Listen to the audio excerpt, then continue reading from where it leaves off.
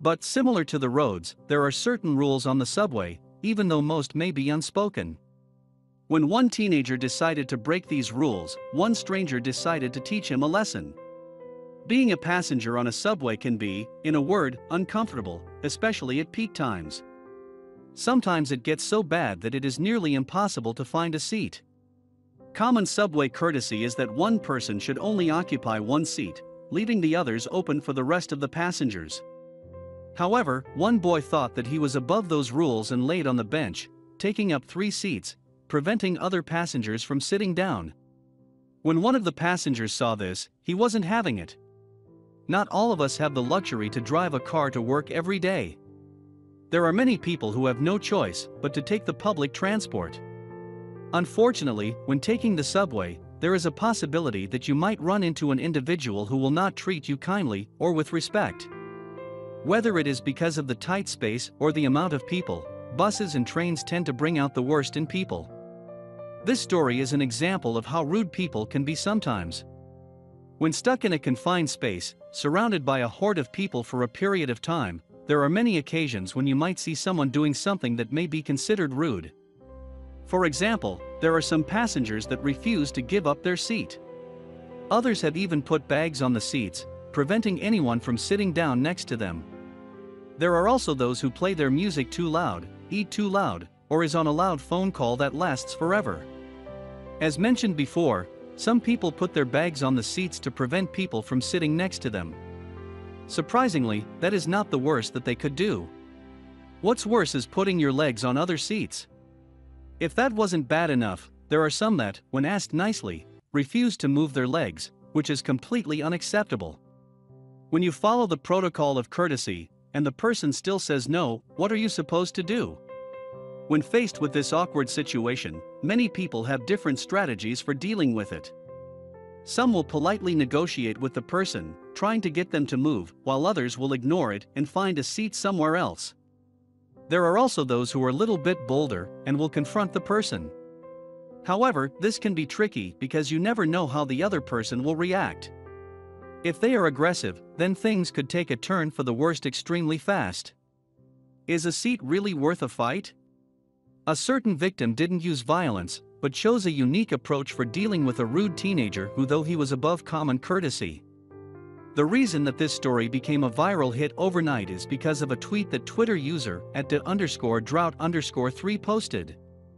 As of May 2019, the tweet has received about 137,000 likes, 47,000 retweets, and thousands of comments. A couple of the comments went like this: "As a New Yorker, this gives me life. It's the only way children will learn, and my faith in humanity has been restored." You may wonder, what was this tweet that resonated with a lot of people? The person behind this Twitter moment is a young lady by the name of Isabel Kim, who is known on social media as @the_drought_3. Kim loves being able to share her story on social media.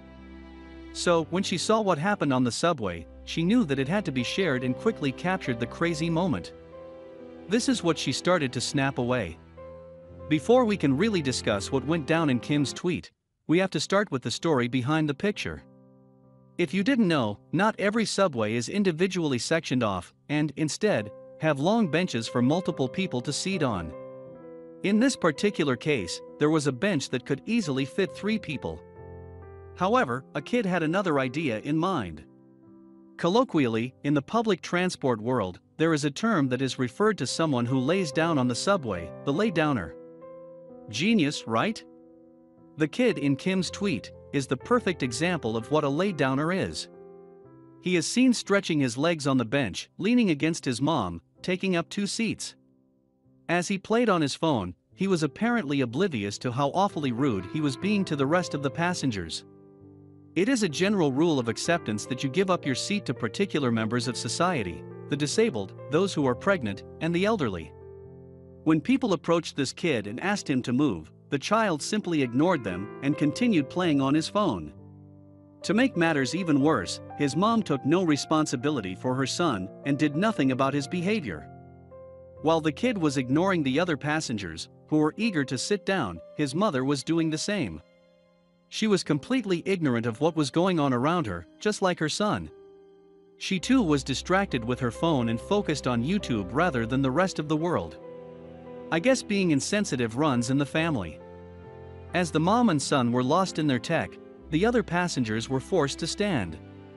As the frustration from the other passengers was beginning to escalate, the kid finally took notice. In response, he moved his legs, but only slightly. To give the others some space, he crouched his legs, still refusing to take his legs completely off of the bench, adding to the other passengers' frustration. Then, one passenger, a hero in the midst, had enough and decided to do something. Suddenly, a mysterious-looking man came forth and took notice of the inconsiderate kid. The man wore black clothes and sunglasses and bore a striking resemblance to a British pop star. In fact, many people commented that they were convinced this man was Elton John.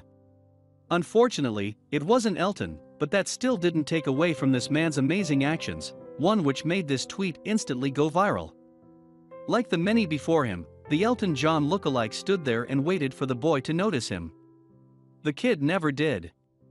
Offended by the kid's audacity, he knew that it was time to take matters into his own hands, and he did something that the kid would soon never forget. The man sat on the kid.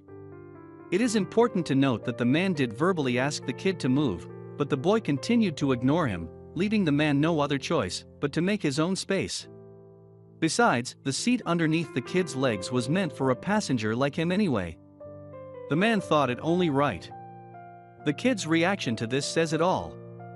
Kim was able to capture the exact moment when the kid realized he was being sat on.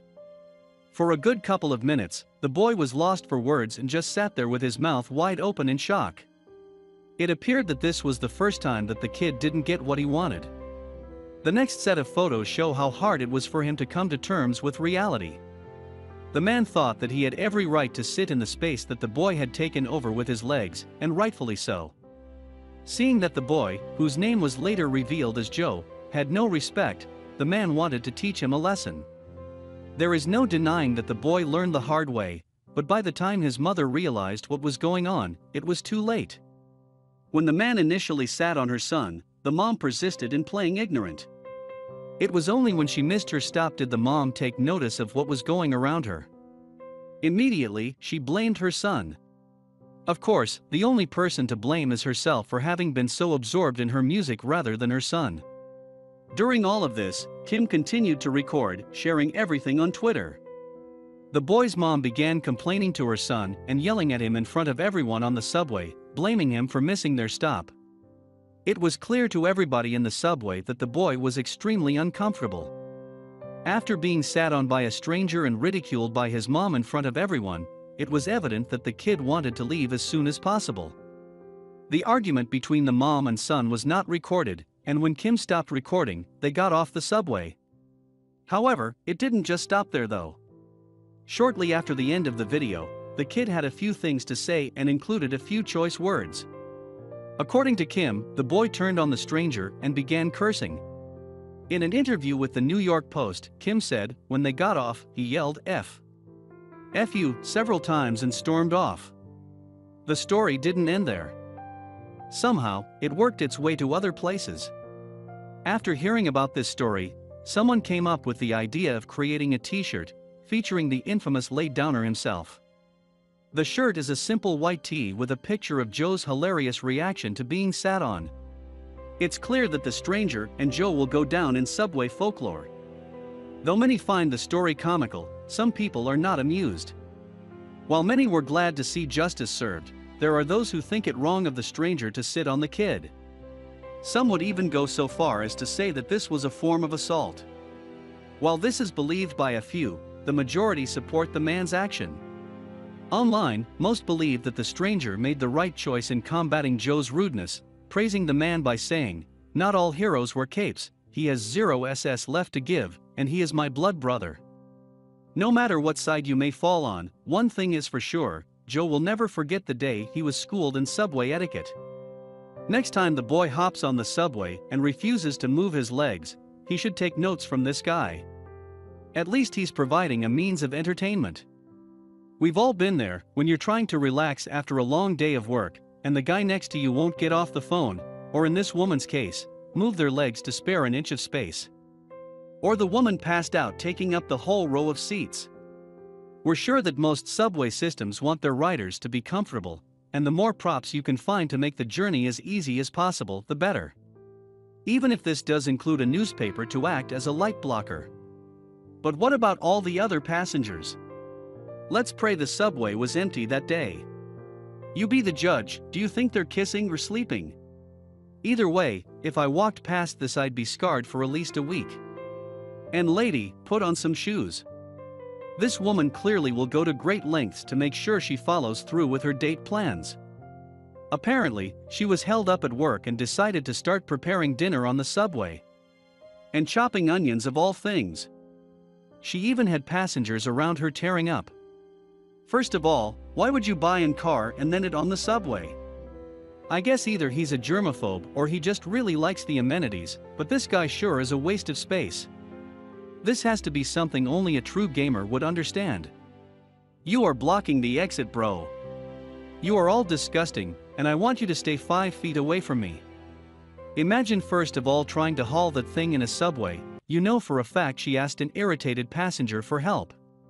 And second, the look on everyone's faces when they see her posted there blocking the entire hallway. You might want to consider the free delivery next time. Hello. Can you not? This is exactly why women don't want to ride the subway. Next time, at least be a little smarter about where you're reading. Excuse me while I whip out my personal table real quick, it's sushi time. Oatmeal nearly spilling out of the pot, and a ladle as a spoon. Really? Is breakfast that important? By the looks of it, this aspiring musician still needs a lot of practice. Don't mind the 10 people standing around you seatless, while you sprawl yourself out for a cat nap. They'll be fine standing for the next half hour. The subway was full and he didn't feel like standing, so what did he do? Found himself a nice spot to lounge on the floor instead. Totally normal.